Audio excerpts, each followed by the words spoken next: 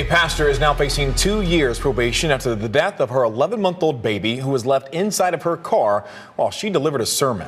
Our Brevard Bureau Chief Scott Heidler is live outside the courthouse this afternoon with how this all unfolded today in court. Scott.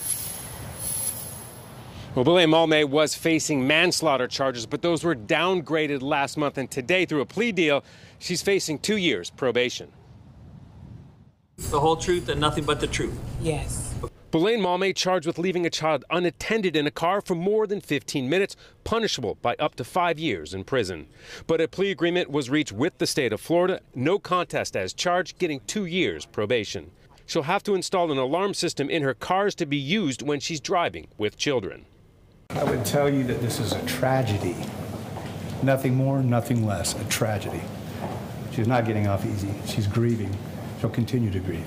Palm Bay police say she left her 11-month-old in her car on May 28th at the Mount of Olives Evangelical Baptist Church. She told officers she was late, rushed in with her other children, but it was not until after the service did they realize that the baby was still in the car for 3 hours. The 11-month-old was pronounced dead an hour later at the hospital.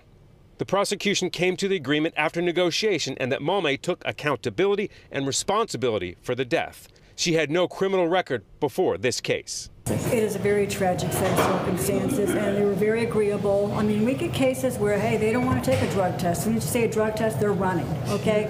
Not here.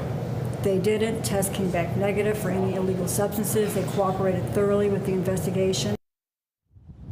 If she violates that probation, she could face up to 5 years in prison. Reporting live in Viera, Scott Heidler, West 2 News.